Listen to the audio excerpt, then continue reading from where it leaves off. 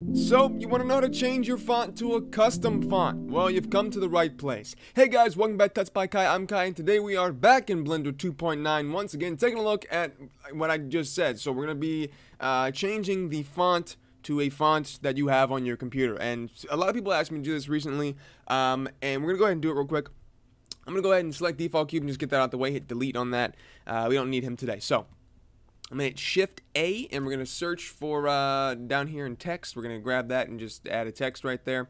And now what we're going to do is we're going to go to the font tab on the right hand side, which is this bad boy, and we're going to open up this font section right here. And then you'll see, if I drag this open a little bit, you can see there's a little folder icon. Now I want you to click this folder icon, and the box should pop up. Looks something like this, and it should be like all your files and folders and whatnot, and then you just go and search for the folder with all your fonts. This is my folder with some fonts that I have here. I'm just going to pick a random font. I'm just going to pick this one, and we'll hit open font right here.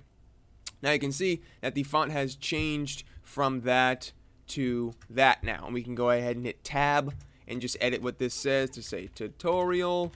Like that, hit tab again and go out of edit mode, and that is how you change your font right there, which is just super easy to do, and you can change it multiple times. So it's that's it. Yep, that's it right there. It's under the font section right there. It's kind of tucked away if you don't know where it is. So there it is right there. Hope you ladies and gentlemen enjoyed this quick, short and sweet tutorial. I will see you in the next one, but until then, bye bye.